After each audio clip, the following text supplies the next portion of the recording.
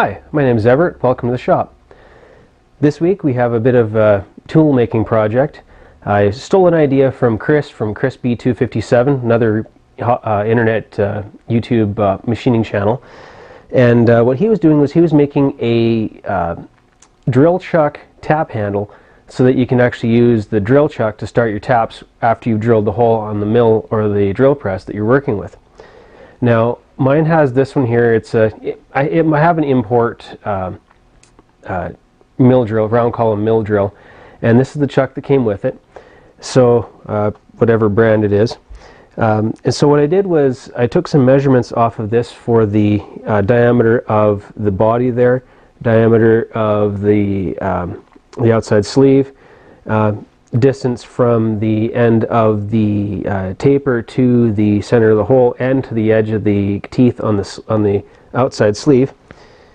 A little bit of time, a little bit of Fusion 360, came up with a measured drawing. Now this measured drawing has the dimensions for this chuck, a tap handle that will be 3 inches in diameter, about 1.25 inches height, and then the thing is, these holes here are 8 millimeters, well, close to 8 millimeters in size. So the pin that goes through will have to be about a 5/16 to go in there. I have a piece of scrap metal here that was basically given to me. I'm not entirely sure what this was from, but yeah, it's just a cut off. So what I'm going to do is, the nice thing about this one is it's actually got this shoulder.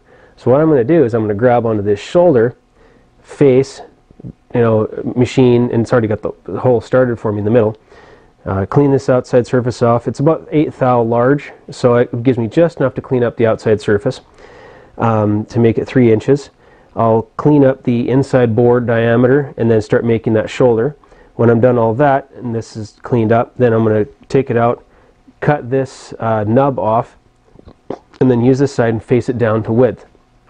Once we're done that, we'll make probably make the handles while the lathe is still running the lathe, and then we'll go over to the mill, and then I'm going to have to put holes 180 degrees apart from each other on this, one of which is a through hole with a thread down to a shoulder, and the other side with just a blind hole with a thread.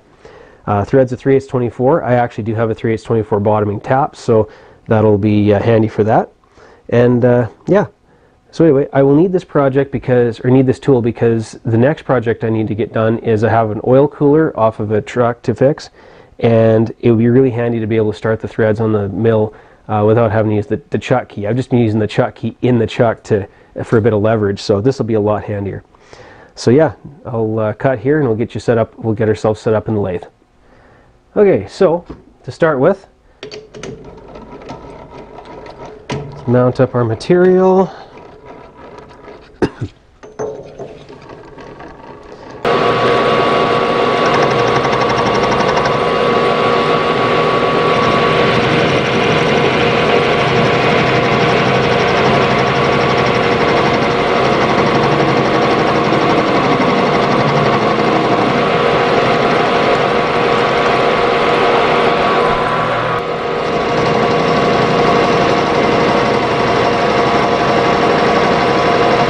Again, I'm not entirely sure what material or what alloy of steel this is. I was given a few pieces of this sort of stuff.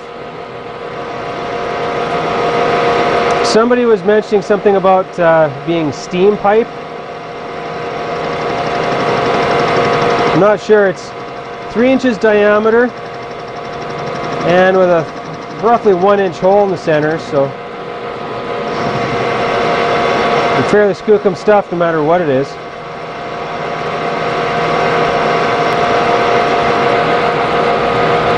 Alrighty. Yeah, it'll work. As far as turning it for the outside diameter, we're 1/8 thou over. Okay, we're touched off there. We'll go 1/4 thou in on the feed. 1/4 thou in the radius makes 1/8 thou in the diameter. Make sure my tool holder doesn't interfere with the chuck guard.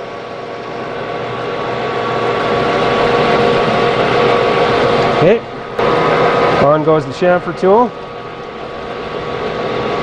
I'll chamfer this edge. Yeah, it's roughly 30 thou.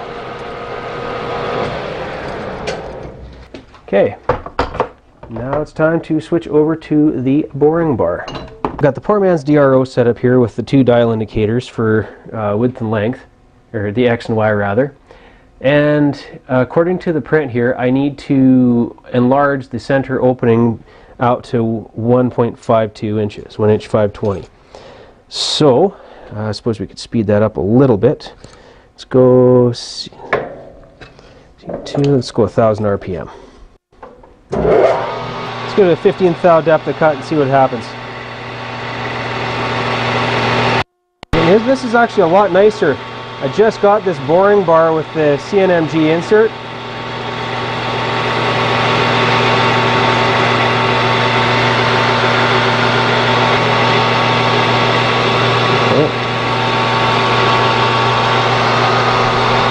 It actually works out fairly well. Another 15 thou radius, 30 thou diameter.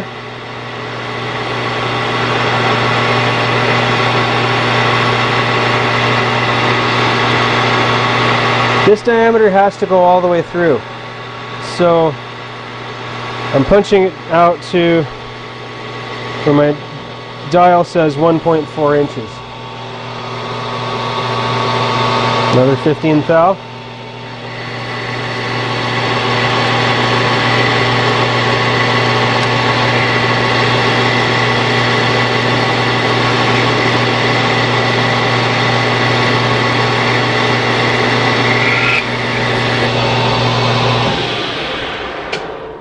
Not bad.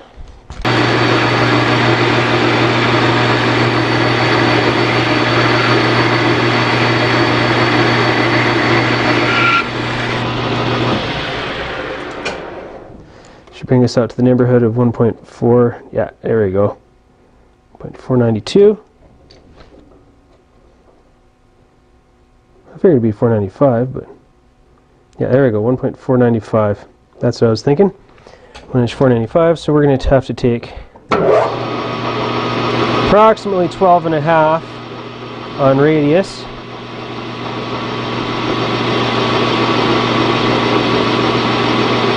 There we go.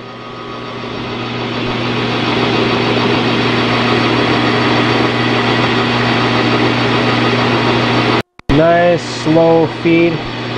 I'm just doing this feed manually because it's not that long of a run.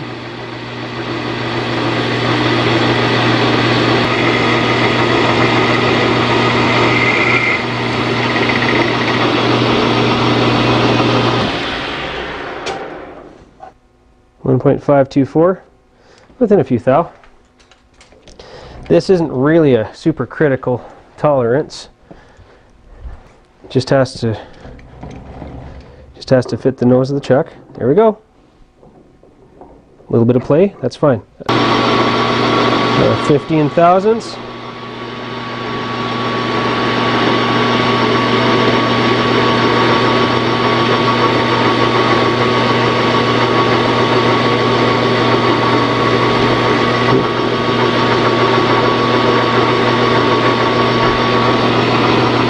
Thousandths. That's 495 depth.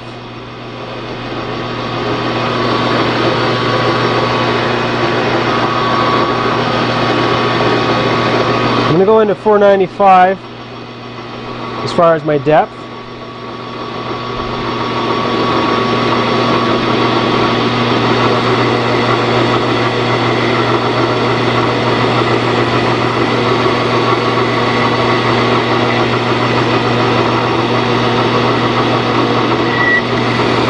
And I'll clean up the back surface when I'm done.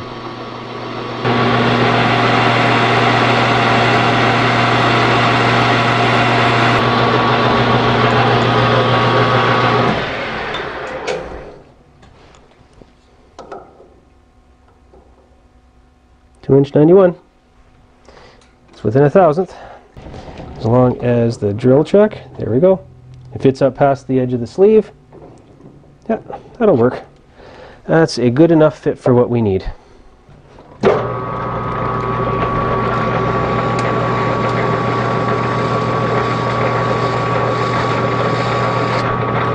Yeah, for the little chamfer, we'll just use the, because it's only a 30 thou chamfer. We'll just use the Noga deburring tool. There we go. Outside's already been deburred. There we are. Not bad. So what I've done is I've put the outside jaws in, and then I've also put the piece of material in the outside jaws with aluminum shims in between so I don't screw up the surface. Now I measured the width of the, or the thickness of this piece. It's 1 inch 472 thousandths. We need 1 inch 250. So what we'll have to do is we'll have to pull off another 222 thousandths. For that, what I've done is I've set up the dial indicator again.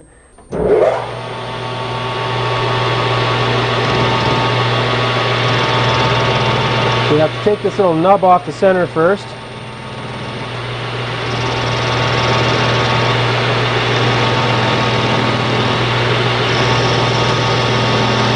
That's where that shoulder used to live.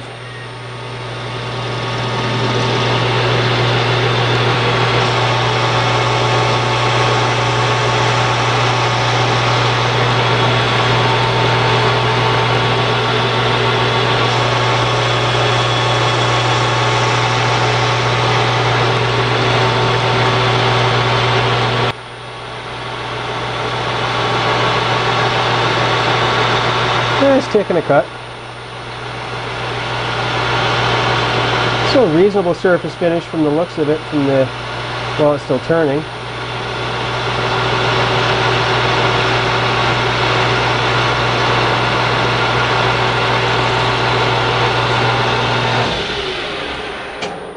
Be mindful of those outside jaws as I move the tool in. There we go. There's the chamfer. Raise it up a smidge.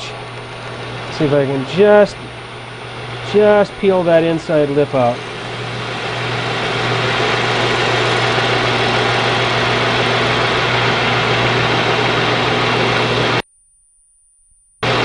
There we go. So that's peeled out. Now, there we go. There we go. I like it. I don't have any half-inch drill rod. When I first drew up the plan, I was thinking half-inch drill rod would be the cat's meow for the handles. So instead, I do have a small chunk of bar of 4140 precision ground. So I'll just use that. Now we're down to facing off the rods. This will be the shorter one of the two with just the 3/8 thread on the end. Make sure that's in center height.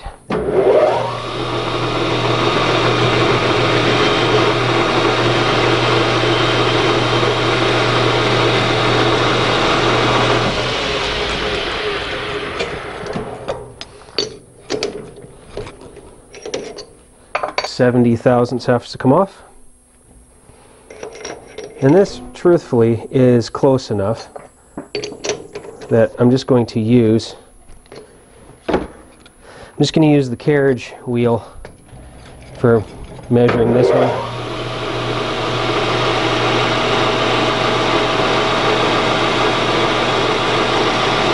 Because that's touching.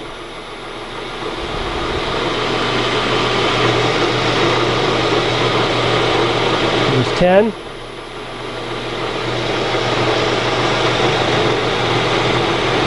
20 and 70. Good enough. We're at 1/2 inch. We have to turn down to 375, and that means we need to take 125 thou off diameter, otherwise known as 62.5 thou, give or take, off of by radius.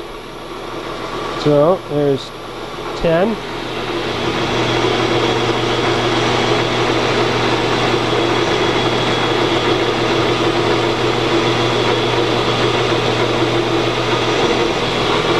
So here's 60.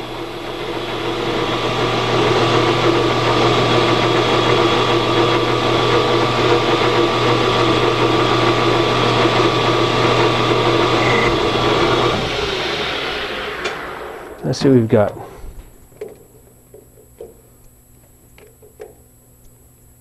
$382, $381. Need another 7th thou off. Unfortunately, taking a light cut with carbide kind of throws your surface finish to crap.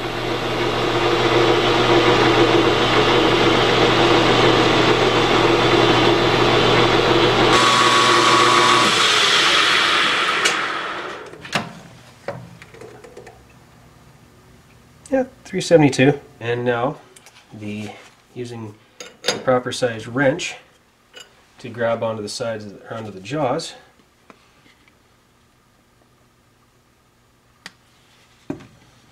You should be able to apply a little bit of pressure with the tailstock.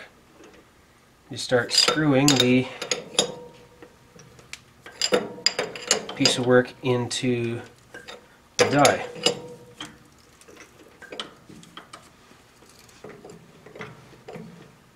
Break that off, a little bit of pressure. Again, I'm not applying a super high amount of pressure from the tailstock quill because I'm still working through a thread on it.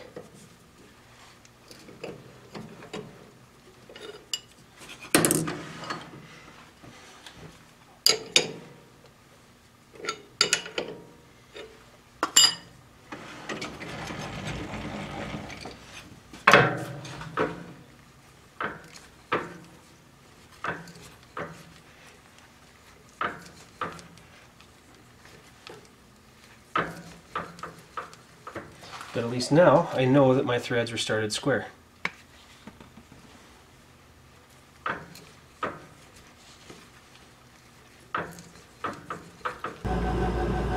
Could I have single pointed this thread? Oh yeah, by all means.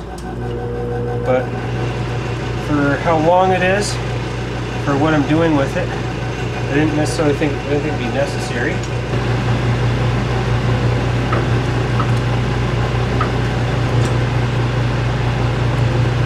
There we go.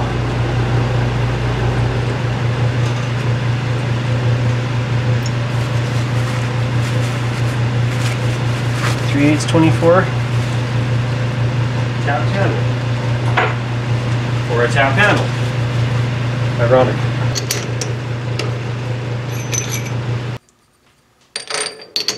I'm going to face the end, because on the end here it's actually got a concave surface because of the, well, how it came from the mill. There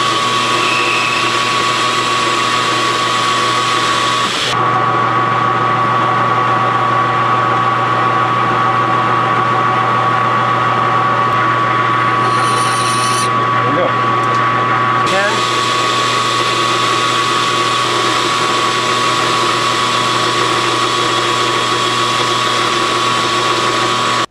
Okay, my apologies for that. I didn't realize that the one camera's card had filled up and it quit taking video on me. I will have had to use the audio off the other camera.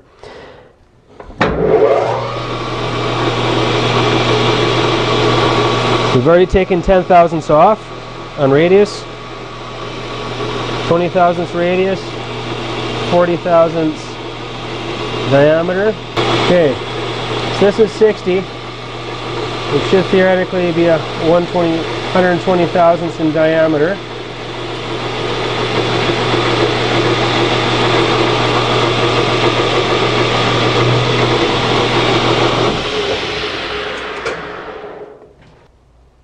.385, 386. Need to take another 10 thousandths or so.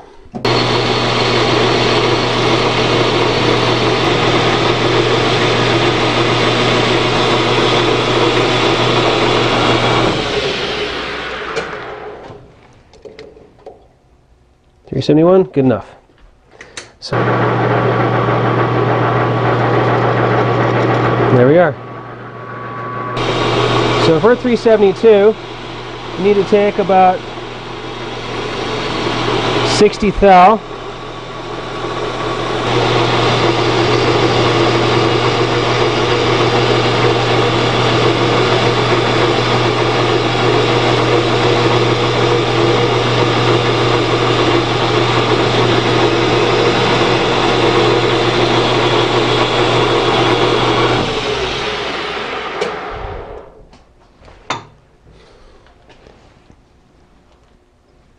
That gives us 309, 308, close enough.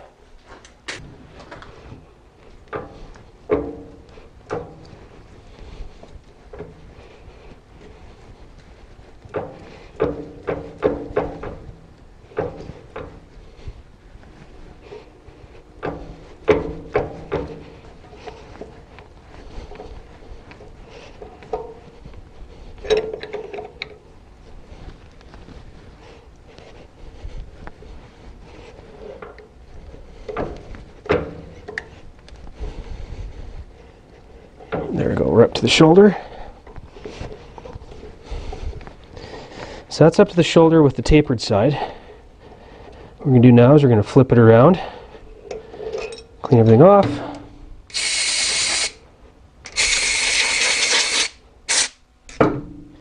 Flip the die nut around.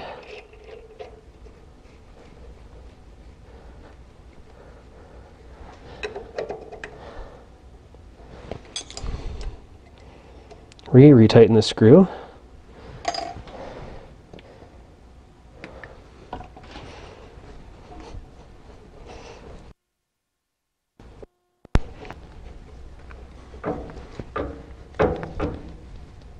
There we go.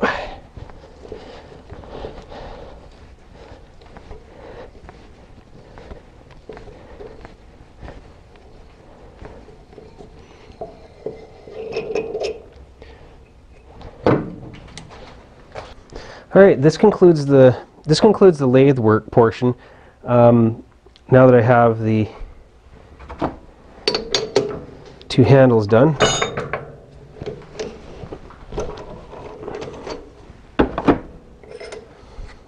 So I have two of the two handles done. The fixed handle that threads in and stays put in the tool. This is the movable handle with the pin on the end that engages into the drill chuck. So now we move over to the mill and set up the body of the tool and drill our two holes. Drill and tap two holes. Okay, so got her clamped to the table. This way it'll be a lot more rigid than I can hold it. Have my vernier height gauge, it's a start 254, set to 1.5 inches, 1.5 inches even. I've wiped the table down. I'm just going to use this to scribe a line in the front. Yes, it'll leave a bit of a scratch in there, but such is life. So now I can use these lines against the very edge of the mill vise, and that should get me within a degree or so, I should say, of 180 degrees. So what I've done now is I've taken and mounted the body of the tool in the milling machine vise. Took the two scribe lines and put them right near as I could find to the top of the front, or top of the movable jaw. What I've also done is, because I don't really have anything for a stop setup or whatever, I've taken and clamped a 1-2-3 block, just pushed up against the fixed jaw of the vise, and clamped it down, so that will be my hard stop. Theoretically, once I find the location half an inch from the back surface, as well as the center line in the x-axis, then what that should allow me to do is that should allow me to just flip this part over to get the other hole, as long as I have those two marks lined up against the mill vise. Then we'll just bring it gently over where it stops turning. Oh, try that again. Stops turning, and once it kicks, right there, the graduated collar on the table is now 0. So now all I have to do is now move the whole table, the x-axis, this way by 1.4 inches. Let's lock off our X, and yeah, we're centered. Now for the Y, there we go. Verify our 0. Yeah, we're good. So up. So 100 thousandths for the width of the count for the width of the edge finder. 1, 2, 3, 4, and 5. that's where we need to make our hole. There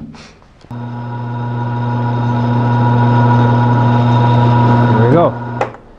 So what we'll do is we're going to start by making the blind hole. That was good.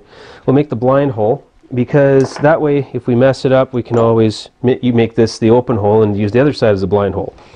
So we're going to pilot drill with 3/16. Need to drill this a 1/2 inch deep.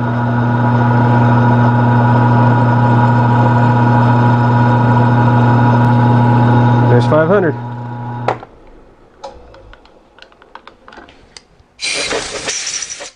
Tap drill for a 3/8 24 is a letter Q.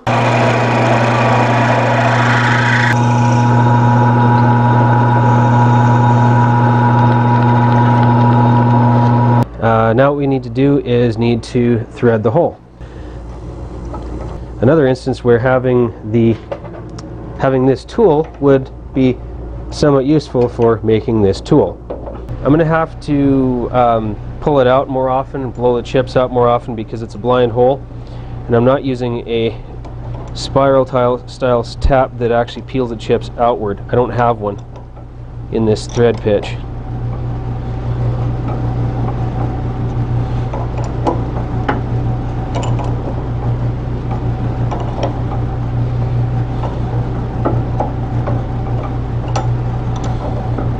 But yes, this would actually be a situation where well, basically the tool I'm building would be useful for building this tool.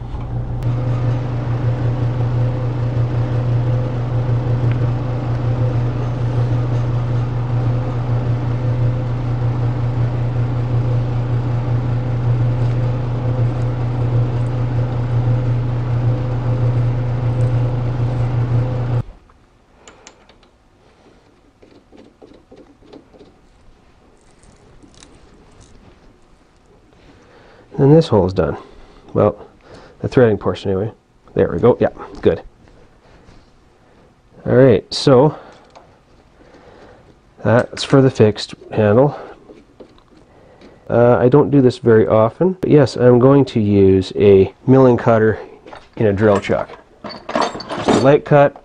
I'm not going to bother removing the chuck just for this. It's not, I'm just only taking a few thousandths off.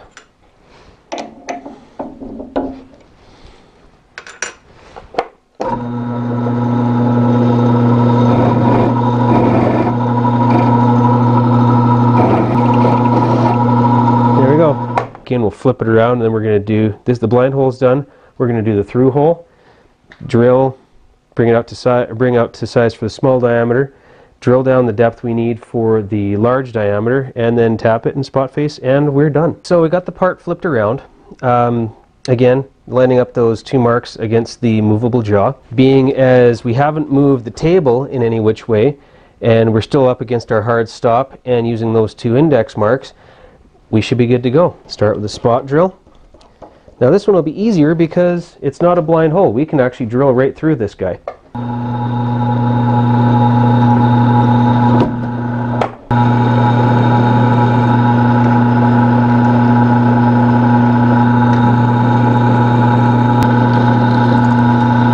Alrighty, we're through. I'm just going to use a 5/16. 5/16, oh, Craftsman drill. That's a few years old.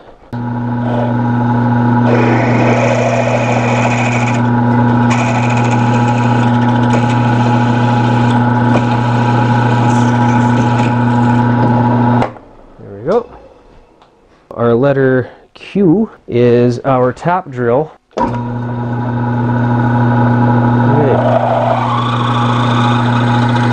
One, two, 3, 4, 5. Yeah, sure enough, I see a little shoulder down there.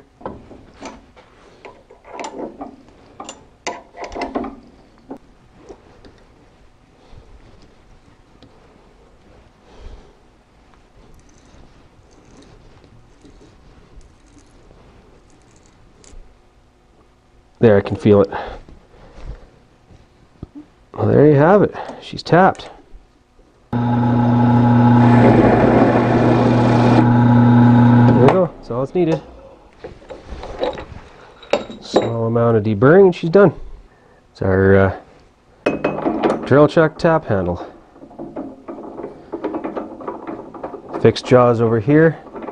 I can tighten up, or fixed handle. I tighten up my movable handle. A little bit of play in there, that's okay. But I mean, I don't want it to be too tight either.